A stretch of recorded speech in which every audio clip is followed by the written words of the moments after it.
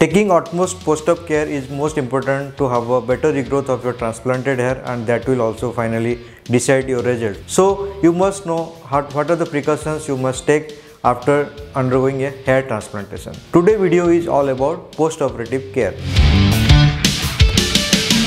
So first, coming to the medications, immediately post-transplant, in fact before the transplant, what we give, there are 4-5 types of medication: antibiotic, painkillers, and sometimes because of antibiotic you develop loose motions. To prevent that, we give probiotics, and because you are taking 3-4 medications to reduce any acidity, also you give antacids like pantoprazole or rabiprazole along with these medications. There are certain medications to reduce the swelling that we call the anti-inflammatory medications. You have to take these medications for 5 days after surgery, including the day of surgery. After that, along with oral medications, you have to do some local care. In local care, coming to 2 areas, one is the transplant area and second is the donor area. Coming to the transplant area, when we put grafts, so it is basically putting the grafts into the pre-made slits. So there will be little bit of oozing and crusting, or maybe it may be mild bleeding.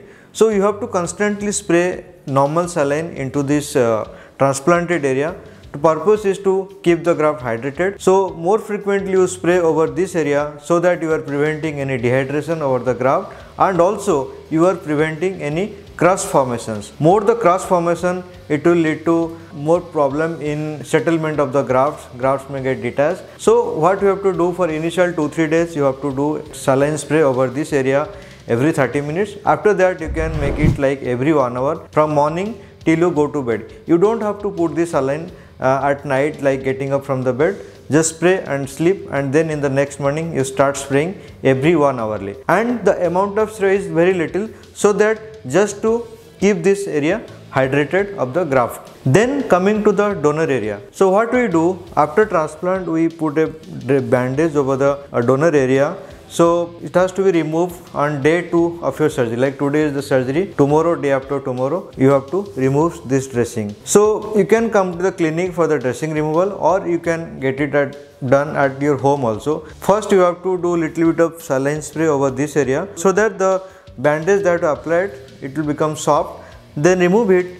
After removing the bandage, you have to apply this donor area with little bit of betadine solution. Keep it for around 1 or 2 minutes. Then clean with the saline. Then after that, you have to apply topical antibiotic like mupirocin, fusidic acid over the donor area. Then coming to the sleeping position. Initial 2-3 days, what you have to do, so you have to be on supine position, so that you have to lie on your back and the head end should be elevated. You can put 1 or 2 pillow over this area so that it get elevated and your transplanted area not getting touched to your bed. So when you have a transplant over the temple area also, you don't have to lie down in the lateral position like to the left or to the right.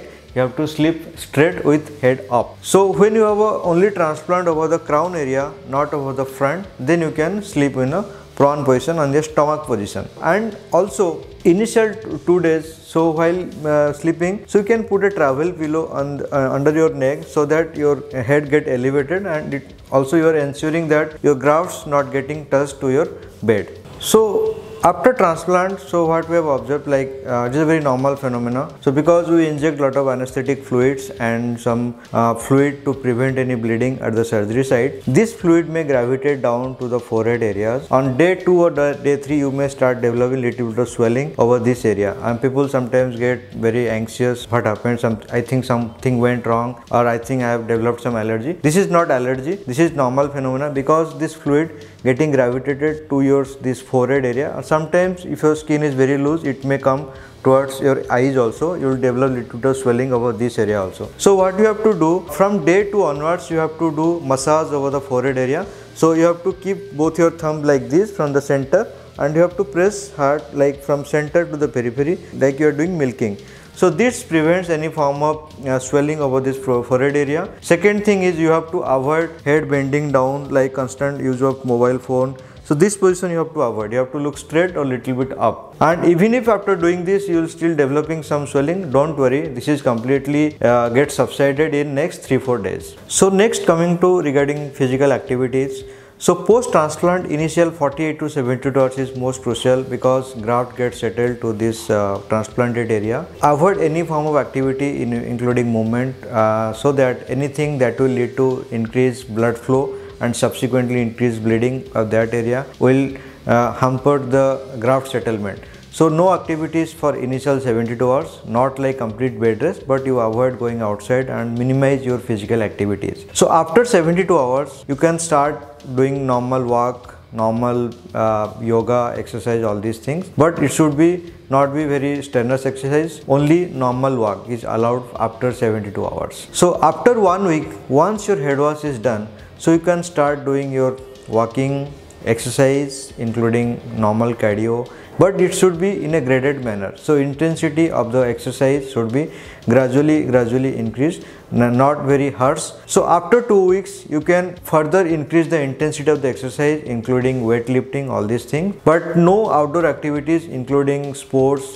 team sports where there are multiple people involved, like cricket, all these things. Avoid these things for initial 4 weeks. After 4 weeks, you can start doing these outdoor activities, including outdoor sports.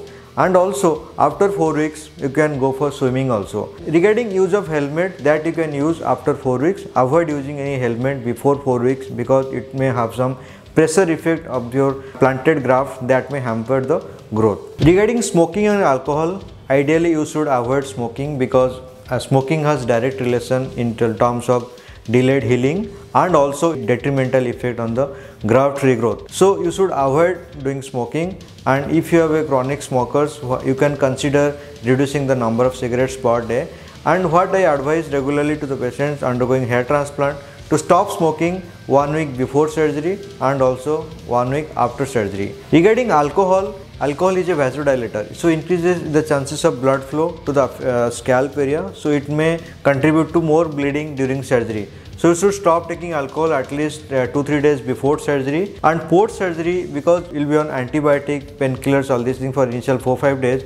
At that time you should also avoid taking alcohol because it may have some interaction with these medications. So initial 48 to 72 hours you should avoid going outside. So after that, when you will go outside, you have to put a surgical cap over this area. So surgical cap is like when you have to wear, you have to use from front to the back, and when you will remove the cap, you have to remove from the back to the front. And on the top of surgical cap you can use any normal cap very lightly, very loosely, but it should not be directly on your transplanted hair. So once after 7 days your head wash is done, then you can put a normal cap there is no need of any surgical cap beyond 7 days. So initial part of surgery, like initial 2-3 days, when there is an effect of anesthesia, you may not feel any sensation over this area. So while entering inside the car, so entering into the home, you have to make sure that it is not getting hit with any hard object. Any force, any hitting over this area will lead to dislodgement of the graft and also bleeding.